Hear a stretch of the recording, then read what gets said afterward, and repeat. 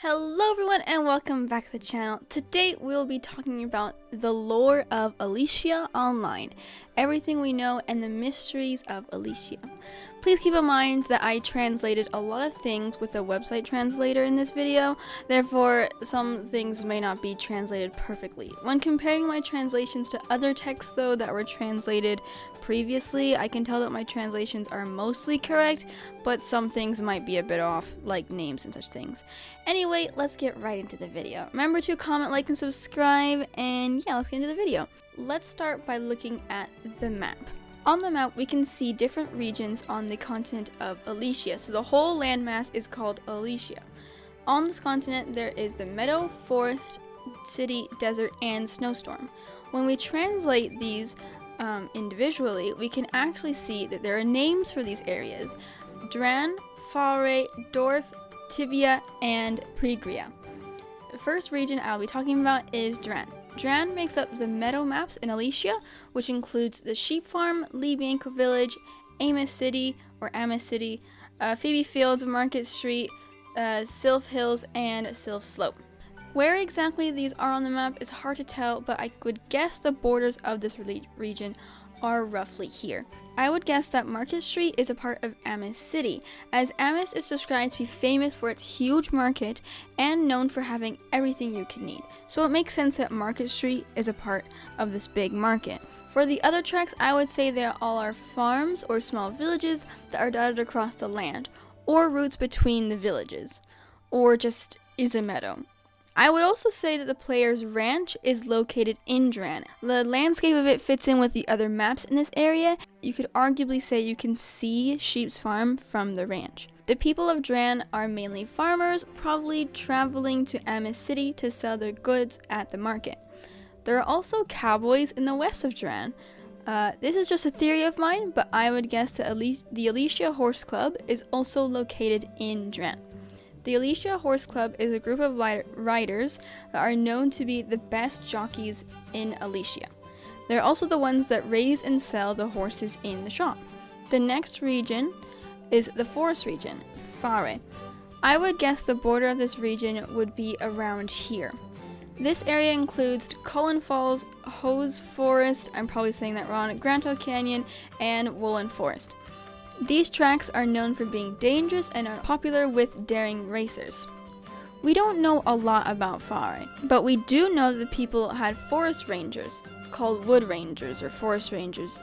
Fare is an interesting place because from what we can see, there are no people living here. Everywhere we can go in Fare is ruins. It is unclear whether the civilization of Fare is still around or not. What happened to them?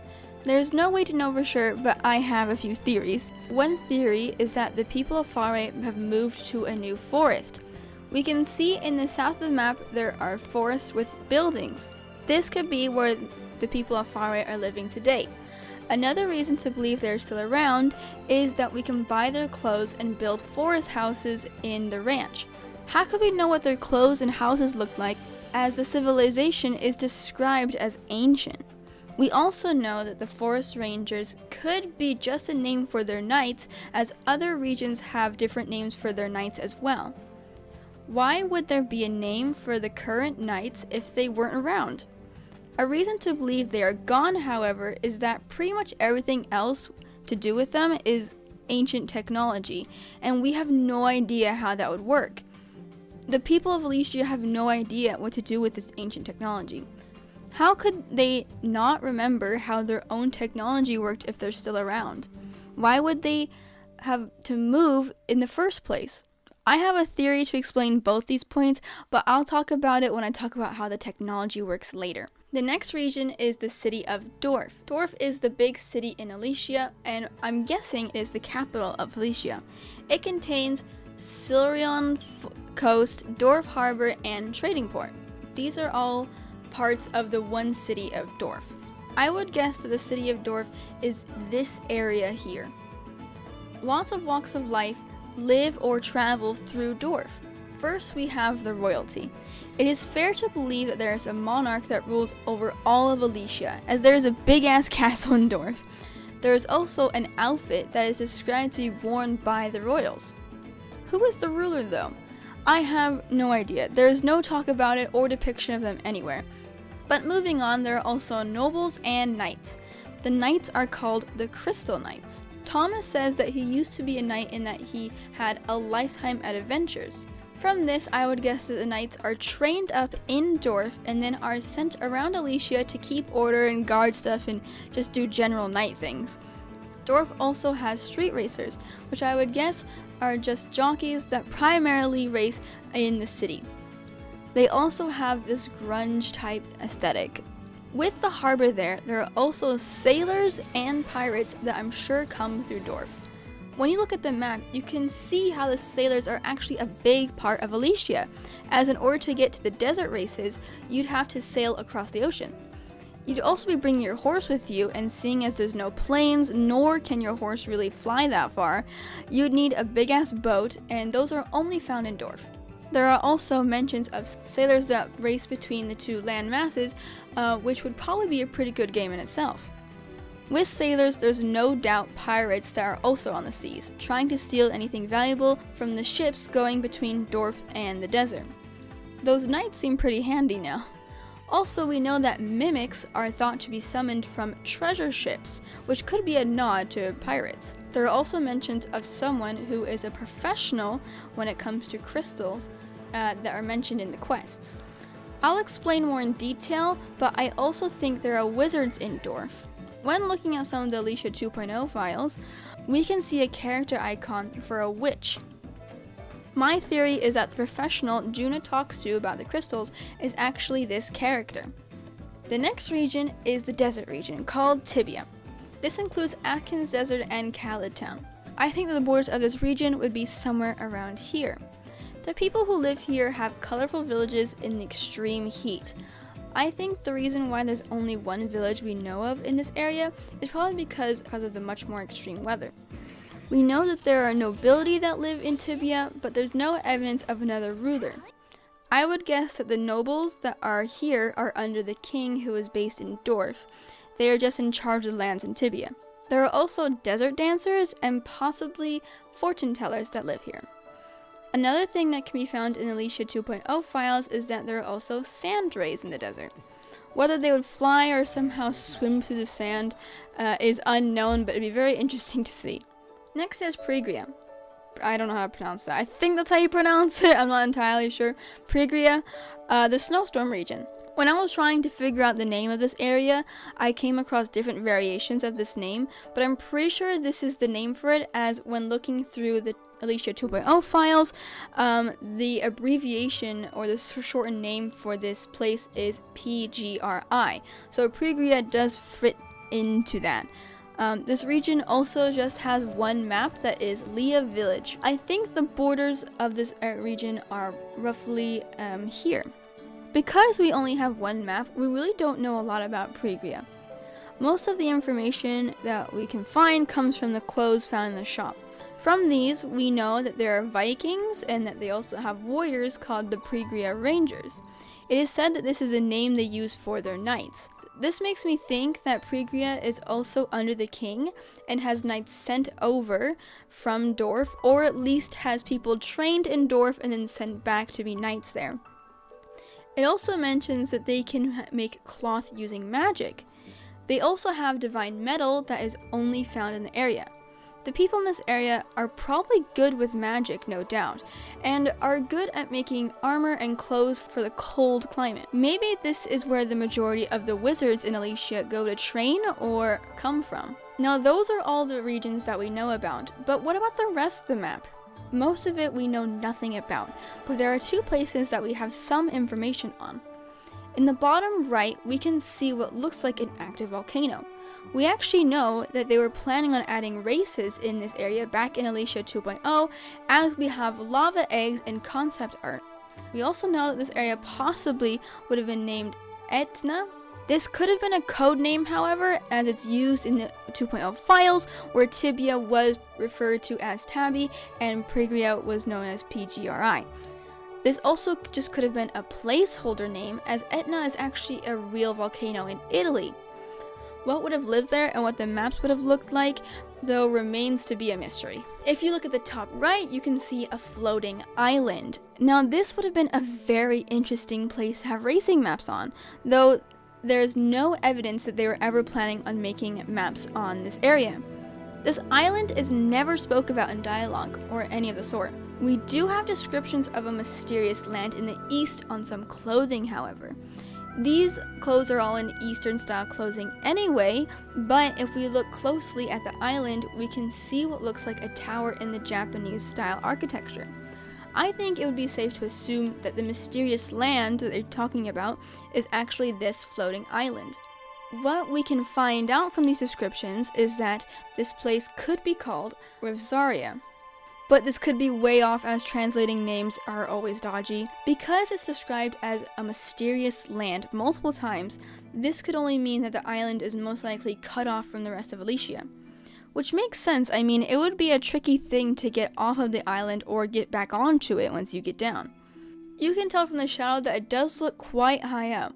From the descriptions, we know that Rivzaria had cadets, assassins, and a ruler or a government of some sort.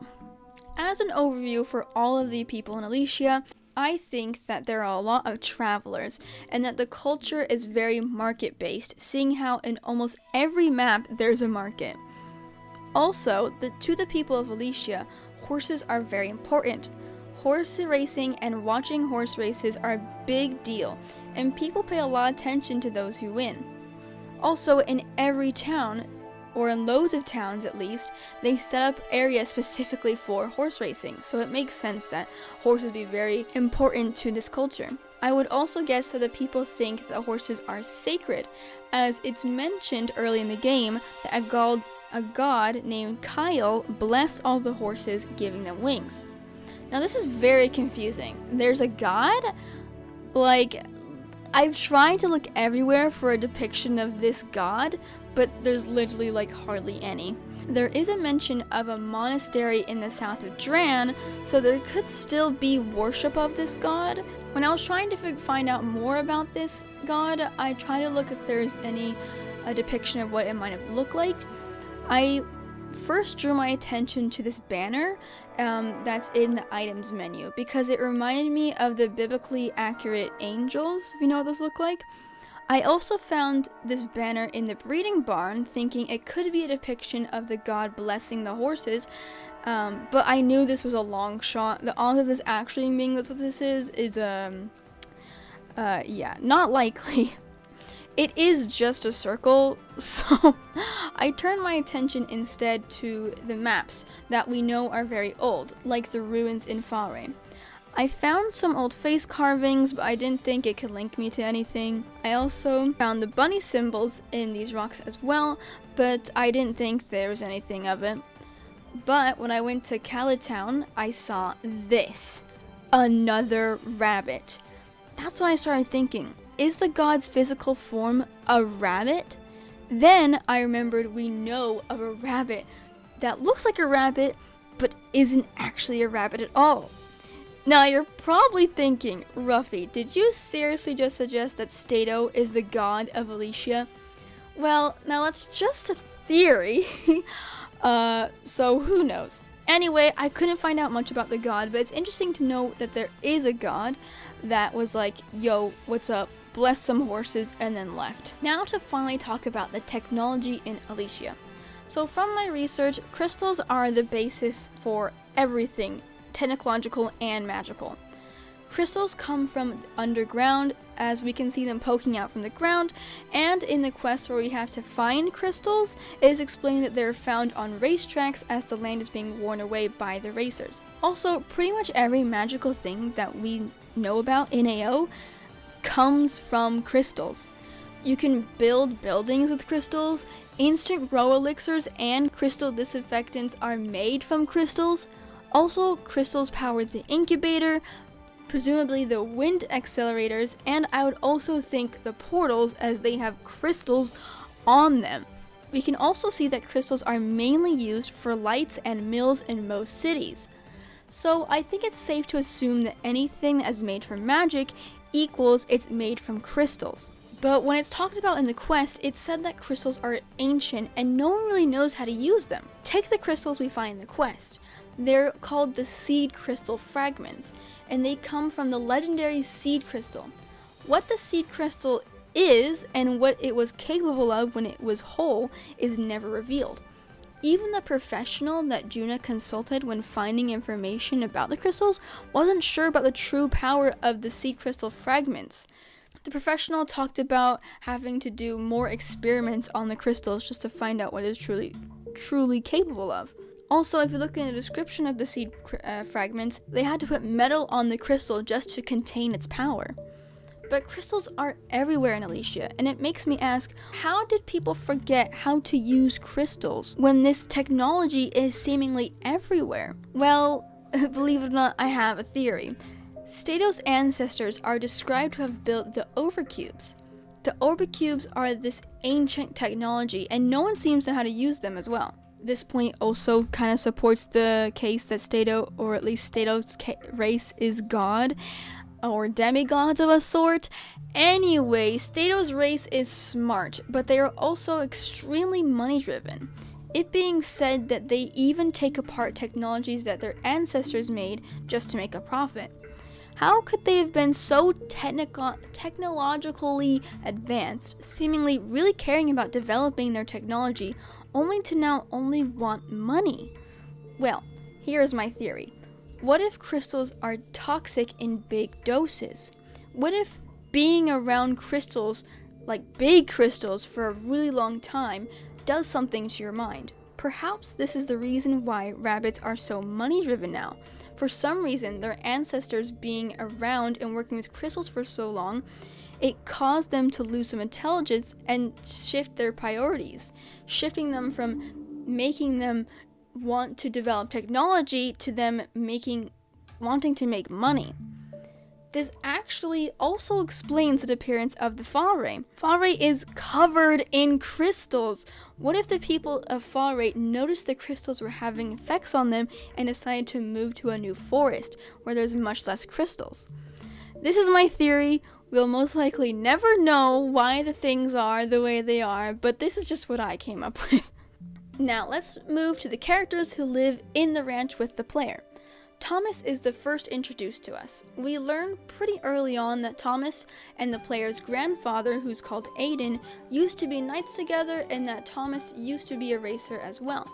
After years of adventures, they decided to spend their days raising horses, and they built the ranch together, which I'm sure was very platonic.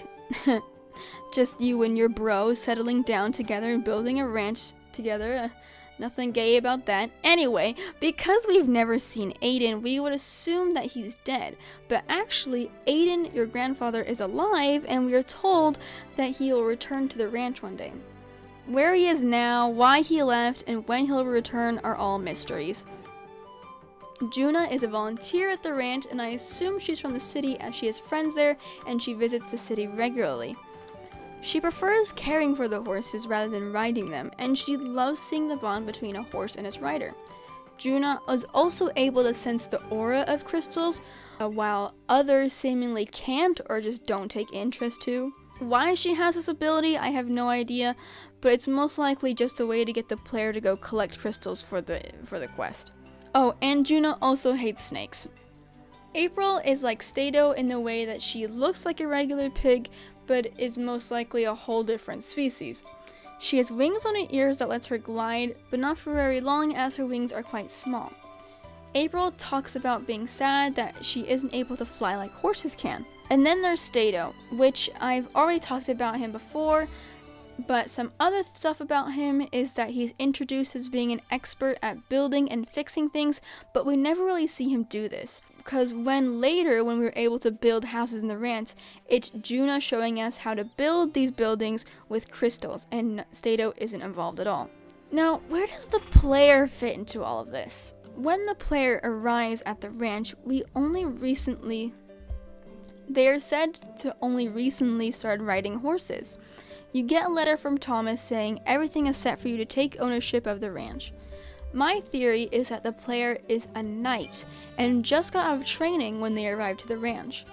I think this I think it would make more sense to assume that the player is a part of the Alicia Horse Club, but if you look in training, it calls the racers computer-controlled knights, meaning that the people we race against are knights, which makes the player a knight.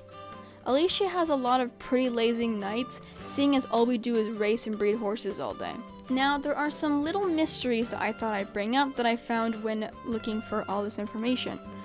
One thing is that fairies are said to live in the deep parts of the forest, presumably where we haven't been before.